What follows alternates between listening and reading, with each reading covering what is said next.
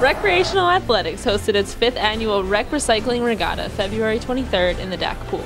8 student teams could use only cardboard and tape to make boats to race the length of this pool. Teams raced in 2 heats of 4, competing for several awards. The fastest time, the Mayflower Award, which is Best Design Boat, Nina the Pinta and the Santa Maria Award for Best Team Involvement, and then the Titanic Award for the Best Sink. We spoke to the winners of the Titanic Award, who said their race could have gone either way. We thought we could have won any award today. Yeah. We really really thought we could have been nominated for all 4, just depending on how the race went.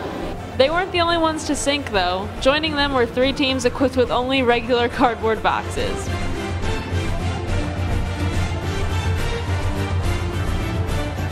Girl power prevailed as Caitlin Porter and Sarah Getze manned the boat for Army ROTC's team. And I think we raced against some good boats. Some people, not so much. Others, we had some good competition though.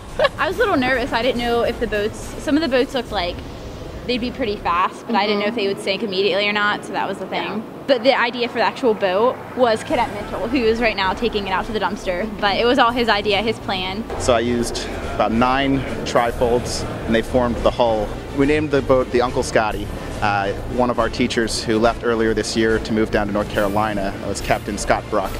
He was a great mentor to all of us, and we called him Uncle Scotty. Everyone just runs with it. They come up with creative ideas, creative costumes as well, creative boat names, and it's just a lot of fun. So to see them get something out of it too is a lot of fun.